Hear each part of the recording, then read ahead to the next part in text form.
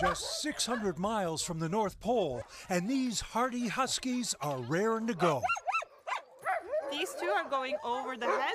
Like this.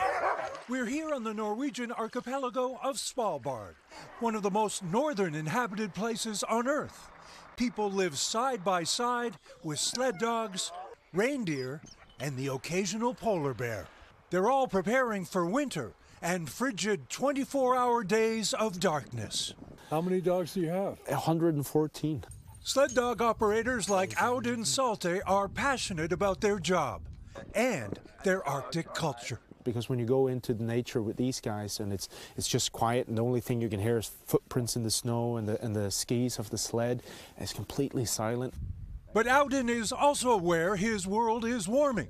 Winter comes later and leaves earlier each year.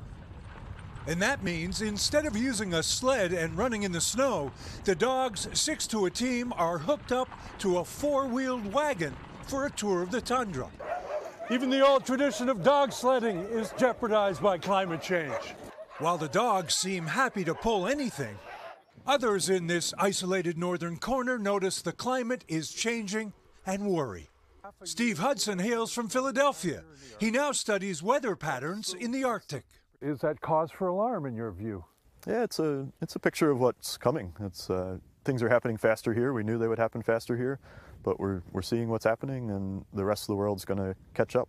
And the people here have a warning for the rest of the world.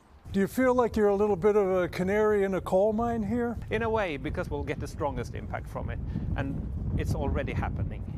And we are trying to make the world aware of this. For centuries, the dog sled represented the only way people here could travel, the only way to reach the outside world. And that's going to be hard if the snow disappears.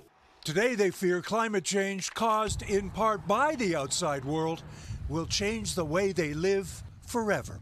For today, Kevin Tibbles, NBC News, Svalbard, Norway. Wow. I've actually been to Svalbard, and we were there in the spring, so it was right after winter, so there was still a lot of snow on the ground. But there were certain places you can only get to with snowmobiles.